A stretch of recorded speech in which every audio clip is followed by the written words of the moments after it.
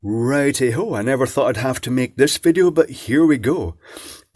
Since people have now started burning down 5G communication towers because of the misinformation that is being spread by certain selected parties that are either looking for an ego trip or to make money out of conspiracy theories, it's now necessary to cover 5G death beams and why they're not quite the 5G death beams they're being made out to be. So let's start with 5G. What does it actually mean? It means fifth generation. You see, since the dawn of telecommunications, there have been multiple standards set for the communication from your mobile phone to the remote tower, cellular tower. In the early days, it was really simple. It was an analog signal. It was really expensive. It was really high power. The thing was an absolute massive brick. I had one of those early phones, and it transmitted huge amounts of power to that remote station and generally dropped the call and cost quite a lot. But things have evolved greatly since, and they've gone through the original one. They've gone through 1G, 2G, 3G, 4G, and now they're up to 5G, and it's worth mentioning that this tiny little box here is very typical of the little remote things that you can put a SIM card in and you get trackers and things like that. And it uses 2G. It's worth mentioning that as they move further into the different spectrums to make space in the post, they're getting rid of the old 2G stuff. So some of the 2G stuff in many areas is going to stop working. So if you're specifying new cellular controlled equipment, start with 3G. Anyway, I digress. I've digressed already. Let's take a look at the electromagnetic spectrum because it's quite important. But to go back on the 5G here, it basically covers the old 3G and 4G standards, but it extends up to 300 gigahertz. But that's not going to be transmitted to us and our phones because it's really, really impractical, as will become clear in a moment. So let's take a look at this chart of the electromagnetic spectrum, which you can download conveniently from Wikipedia. It's credited Victor Blacus? I'm not really sure how to pronounce that name, but Victor, thank you for creating this chart. It's very, very useful and thorough. Okay. It starts with the early days of radio communication and the waves, because electronics couldn't really deal with the sort of high frequencies back then. Because they were very simple oscillators, really, it starts off with very long wavelengths of roughly 10 meters. I'm trying to equate that to feet. 1 meter is going to be about, hold on, do I have a measuring tape here? I do have measuring tape. 1 meter is, let me just do a quick calculation for you. 1 meter is 39 inches, so just over 3 feet. So 10 meters is over 30 feet. So it's quite a long wavelength. And that was fine in the old days for AM radio, amplitude modulated radio. All it needed to do was provide fairly low quality audio. That was fine for that at the sort of speed of these radio signals are transmitted, the electromagnetic spectrum. As the frequency went up, they were able to transmit more data, and ultimately they ended up round about the 1 meter region that they were able to transmit enough information on the waves to actually send television pictures.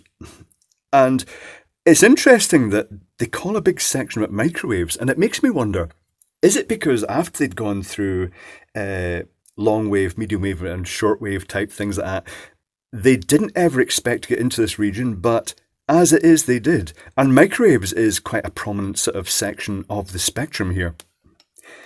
And to put things into perspective, although the new communication standard goes up to 300 gigahertz, which is coincidentally about 1 millimeter, it's really interesting that it just stops short, that it starts moving into the infrared section of the spectrum. At this point, it's worth mentioning radiation. Now, you often hear of energy radiation, broadcast radiation, your mobile phone emits electromagnetic radiation. What they actually mean is it's radiating energy. As in this part of the spectrum is visible light. Visible light is radiation. Don't mix it up with gamma radiation from nuclear bombs and things like that. It's completely different. A light bulb radiates light. Your body, oh, here, I can prove this. See where it says thermal infrared? Here's a thermal infrared picture of me I took just before starting this. This is me radiating energy in the electromagnetic spectrum as heat. I'm not actually dead. That is the wavelength. That temperature, 31.9 degrees Celsius, is due to emissivity, thermal camera emissivity of skin and things like that. It's complex. I shouldn't really diverge into other areas. I should keep going where I'm going. Anyway, the area that, as an example, that 3 in the UK, 3 is a communication provider in the UK that is just really progressive. They've always been at the cutting edge as far as I'm concerned. They're a real provider, a real sensible provider. Their frequency range is going to be in the 3.4 gigahertz to 4 gigahertz region, which I would say is going to be round about here. I'm kind of semi-guessing here without actually checking things up. Actually, no, it's not. It's going to be 2.4 gigahertz is roughly 10 centimeters. So they're going to be, and 5 gigahertz would therefore be about there. So they are effectively going to be in this region here with that. And that's the frequency they're going to be communicating with your phone, because that's there's a problem with going higher in frequency, because as it goes higher in frequency, the energy gets more directional and it has less penetrating power. Back in the old days of television signals, let me bring down a bit of paper here. Back in the old days of television signals, if this was a city with all the buildings with their antennas and so on, it was quite acceptable back then to build a great big tower and just beam the radio and television signals down, and everybody did little antennas, or it would actually, because it was fairly low frequency, it would enter in, you could actually have a TV in the room and it would pick up the signal. The lower frequencies have very good penetration. I'm just going to tame this image just a very tiny little bit. However, as you go up the spectrum to higher frequencies, that doesn't work anymore, because this also worked with cellular systems that, you know, they just went for, in the early days, they just went for a few remote towers dotted around the city, and wherever you were, it would actually just increase the signal strength to be able to communicate with that tower. And that's also important because 5G operates at much, much lower power potentially than 3G, 4G or 2G.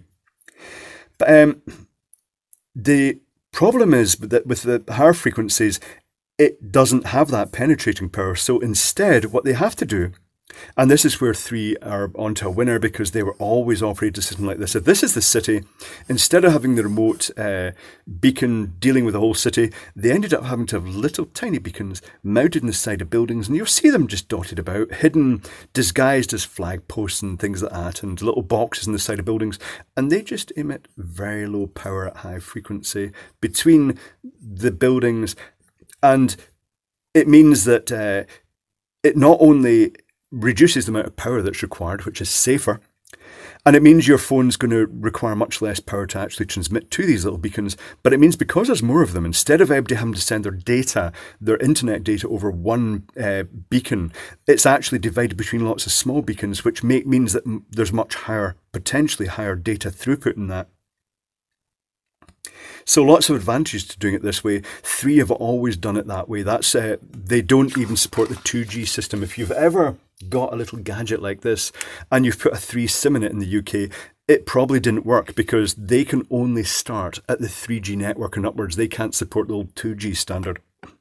It's also worth mentioning here that if you were in one of these buildings and you were using the older standard, what actually happens is your phone will, if it's well within these buildings or there's buildings blocking the path of the signal, what it will do is it will try and find a local cell, the local tower. And if it's really in a congested area, you know, it's not good for the radio signals getting through, it will just keep boosting its power up, and it's got a limit. It will keep boosting its power up because it tries to communicate with the minimum power possible, but it will just keep boosting it up until it finally gets a connection. And the worst I've ever come for that was actually my brother's place here in the Isle of Man. He lives in a valley, and he's down the valley, and the tower, the local cell tower, is on the outside that valley, and he gets the lightest bouncy signal off that. And I've noticed that not only is the battery life a lot shorter on the phone when you're over there, but I found out the hard way when I was recording a video called Mr. Bun Bun's Tragic Easter. where a chocolate bunny exploded. I recorded that, but the phone I was using was my normal phone. And because I plugged in an extension microphone, it was transmitting at such high power, trying to find that local tower, that it actually swamped the audio with actually that sort of that you get off the old digital standards. That's not going to happen so much in the modern standards. That's a diversion. Let's put that down there. Anyway, as the frequency increases up past those signals, oh, there's another thing I want to mention. People seem to think that microwaves, they associate with the microwave oven in the same way they associate radiation with nuclear radiation. They associate the word microwave with the microwave oven. The only thing that's connected there is the microwave oven uses 2.4 gigahertz. Let's put that as 2.4 gigahertz. It's round about there in the spectrum. And there's another device in your home that also uses 2.4 gigahertz. It's your Wi-Fi router. Oh, it's also, looking round for phone. It's also your phone that communicates the Wi-Fi router at 2.4 gigahertz and 5 gigahertz. And it's also your laptop that communicates at 2.4 gigahertz and 5 gigahertz with the router, or router. Router in Britain, router in America. So it's worth mentioning 2.4 gigahertz, 5 gigahertz. 2.4 gigahertz is exactly the same frequency as your microwave operates at. One of those devices is designed for cooking roast potatoes, and the other is designed for communicating with your computer and transmits much lower power. One transmits thousands of watts, one transmits milliwatts. Another example of that would be to compare a 100-watt light bulb, which emits light in that broad spectrum. This light broadcasts light all down this spectrum, whereas this LED is just a few wee spikes through the spectrum like that. But this 100-watt light emits light in the spectrum. If you put it against your skin, it would burn you. But if you put something that just transmits at milliwatts, but the same electromagnetic radiation, you're not going to even feel it pressed against, other than just the fact you're jabbing yourself with an LED. So that's to put things into perspective. Just because it says microwave doesn't mean it's actually cooking food or your brain. Quite the opposite. Let's go further up here. In fact, you could say that the microwave oven operates at thousands of watts. If you have the green, a source of green out the visible spectrum, like a laser rated 1,000 watts, it's going to do quite a lot of damage to you as well. So it's all about power. And in the case of the phones, the power is very, very low. So the frequency goes up, it goes through thermal infrared, it goes through the infrared that can be used for CCTV, night vision, remote controls, the near infrared, which is starting to glow as red. It goes through the visible spectrum, starting at deep red, going through orangey red to yellow to green to turquoisey, and then blue, and then it goes into the violet. And this is where it starts getting dangerous. Here's the danger zone here. As soon as it goes above this point, the wavelength is so small that it can start interfering with molecular structures and things like that, and it can start interfering with the cells. It can start interfering to a degree with the DNA. And this is the point that you get the UVC light that is used it's used as a germicidal thing. It's used to kill bacteria and viruses and things like that. I've featured that in recent videos. And as it goes beyond that frequency, it takes on a completely different characteristic. It goes to X-rays, which can go right through your hand, destruct, still cause a lot of damage, and gamma rays, which is the particles that literally, they go through you.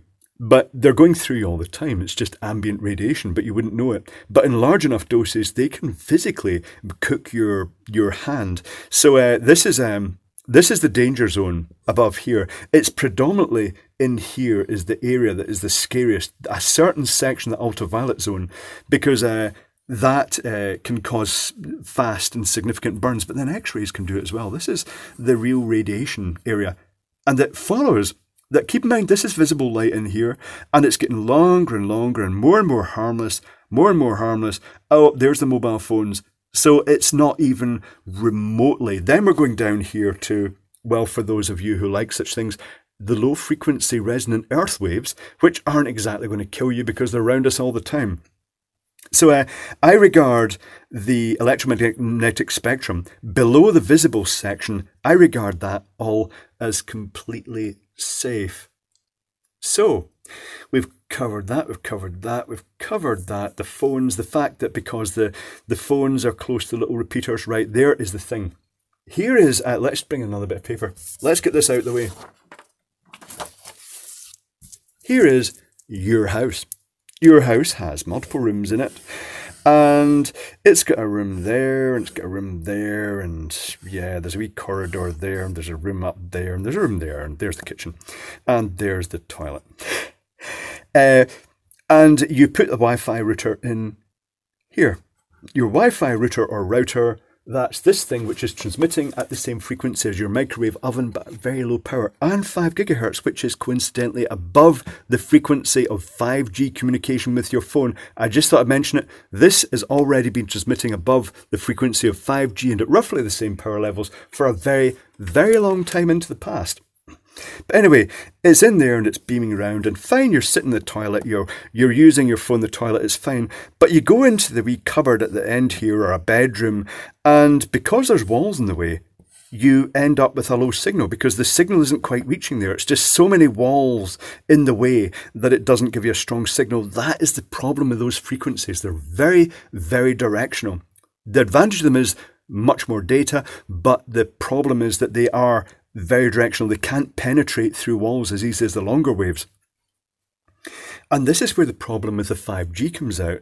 And this is why they're talking about putting little towers outside with some panels around them, projecting low power, like little Wi-Fi. Imagine a group of these in waterproof boxes to keep them dry, mounted round a pole. And in a sort of neighbourhood, you've got a house over there, you've got a house over there, you've got a house down here. So they're just transmitting low power signals, low power signal, low power signal, low power signal. And that's the reason that they have to have lots more of these. They can't use a remote tower anymore. They have to have lots of these little units. And this is where the thing about streetlights came from. Because there's this rumour that streetlights have 5G death beams built into them. Firstly, they're not death beams. Let's talk about the 300 gigahertz bit. That I've got a theory about where they're going to use that. Because the 300 gigahertz is probably going to be very, very directional. If you have a tower, it's probably going to be used by the telecommunication companies to beam that signal between towers so they can actually just communicate between towers without wires. You could compare that if this was the sea, and there was a boat on the sea with its wheelhouse sticking up, and there's a big rock here, and there's a lighthouse on top of the rock, and it projects the beam out, and the boat can see the beam of light. The power required is not super mega high. If you're right up next to if you're on the little balcony that goes round those, you'd probably feel that as the lighthouse rotated round, it's projecting that beam out for quite some distance. You'd probably feel some level of heat from that. And the same applies to these towers, but probably not even remotely close to the old television towers. You could literally cook a sausage by holding it in front of the antenna in those old towers because they were covering vast cities with one beacon. But in this case, it's only having to communicate from beacon to beacon, and by the time the light gets to that boat down there, they're not going to feel any heat off it. They're just going to see a glowing dot in the distance, and that's the equivalent of what these are going to be. So it's going to be very directional, but it is going to fan out. It's not like a laser beam. It's not like some coherent, that's where the death beam concept comes from. All that tower there is looking for is that glimmer of light from that. And the signal strength will be quite strong up close, but as you get further away, it gets lower. And it's not beaming that down into the cities. It's not blasting 300 gigahertz death beams into the cities. Now let's talk about the streetlights. Let's talk about an individual on the internet who's making a bit of a name for himself, and I don't know if he's genuinely naive. I don't know if he's looking for attention or he's looking to make money out of conspiracy theories, but this guy has spread misinformation about lampposts containing death beams. Now, I mentioned earlier how the 5G doesn't have a very, they have to go for lots of low power repeaters just beaming to local houses. And with that in mind, in the same way that they used the old power line poles to actually support telephone poles as well. You know, you see the power line poles, and they've got the high voltage strung across the top, but they also have loops of your local telephone cable slung underneath. In the same way, they're talking about using those same poles to put little clusters of the Wi-Fi repeaters around. These little 5G repeaters that are putting out roughly the same frequency as this little unit here, but lots of them just dotted around the poles. And they've also talked about doing it in lampposts, and I have to say the first ones that I've seen, they're not lampposts at all. They're a pole, and I suppose, yeah, it's got a light in the end, but then they've got this big cluster of boxes in the control gear. And the reason the boxes are so big is largely because they're designed to be easy to service, they're designed to be reliable, they transmit to lots of houses at once, and they've got to be waterproof, so it makes them look quite bulky. But that's possibly where this is coming from, because one concept of the future was that LED light could look like this. It could have the box, it could have the bit that actually fires the light out, but it could have the antennas on top, and they could have doubled up using them for providing the 5G to local houses. But in reality, I don't know of a single streetlight with 5G transmitter built into it. It would effectively be a repeater. The lights would be communicating with each other at low power, and then they'd be spreading that signals to the house, and it would be two-way communication. But when you see a street light with either you've got that little pointy thing on top of it, or you've got a little pointy antenna, or both, here's what they actually are, because they're not 5G death beams. The little domed thing is one of these. It's either a light sensor or it's a blanking plug that goes onto the light sensor and actually shorts it out so that control can be handed over to either a time switch or this little antenna. And this little antenna is a system whereby they use little bursts of data at very low power to communicate with local stations, or again they can communicate with each other and then send that data back to a main control point. And it means that cities can control all their street lighting from one central place, and it means that instead of that situation that a light sensor fails, or it means it can control precisely when the lighting comes on and off. It's just a simple way of doing that. It also means that if something goes pop in here and the light goes out, if the unit is left powered, it can send a signal back, just low power signal that says this light's failed, please send an engineer out to fix me or replace me. That's what that's about. And some of the things that guy is saying, he's showing you modules out of them. He's opening them up and pointing at all the components. I'm not going to name the guy because I don't want to give him the attention he's seeking, because he's a dick. I honestly don't know if he's naive or he's looking for attention or he's looking to make money. He's now giving presentations and presenting himself as an engineer. I can tell you right now, he's not an engineer in any stretch of imagination. All the things he's talking about in these modules is a pile of crap. So he says, for instance, look at the size. This is an LED driver, but this is the one in the streetlight. So what's the difference? Why is this one so big? It's because it's to power the energy weapons that are going to cause brain tumours and things like that. Here's the real reason that it's got all these components, because this is very similar to the driver in a streetlight. Let's start at the very beginning.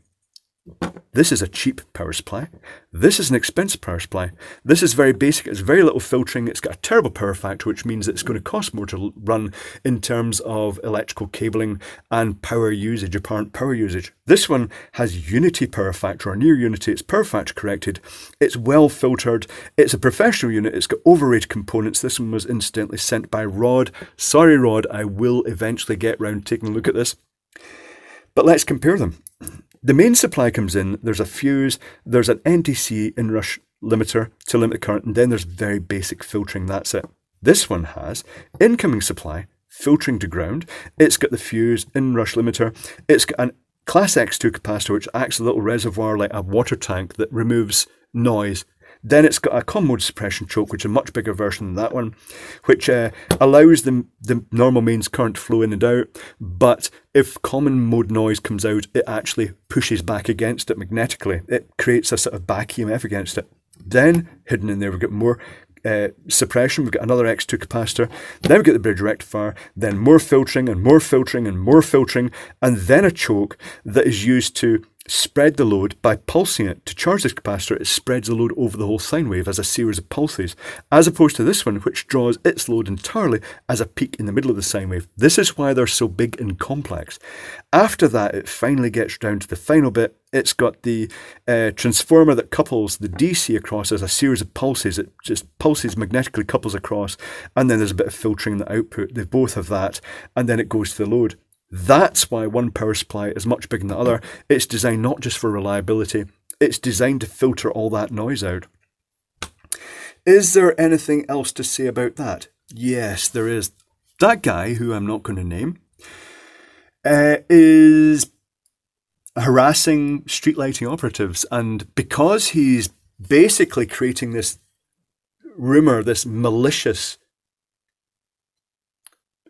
I don't even know how to describe it. It's ridiculous. It's beyond belief.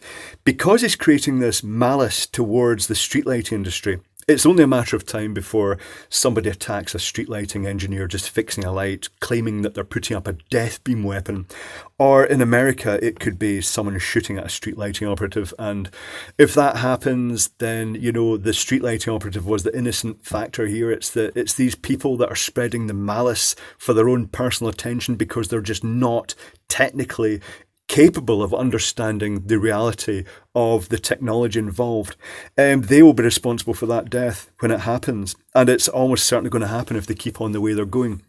And burning down the communication towers, they're setting fire to masts and the control panels and cabling. They're basically damaging the communication system, which is also knocking out part of the emergency system. And at this time, that's quite important, you know, as we go through this current pandemic, as I record this video. So this is what it's all about. It's unimpressive. But there we go. What can you do? So that's my take on 5G. I regard it as being completely safe. Yes, fibre optic to all the houses is great as well, but 5G is actually safer as far as I'm concerned than all the previous phone standards.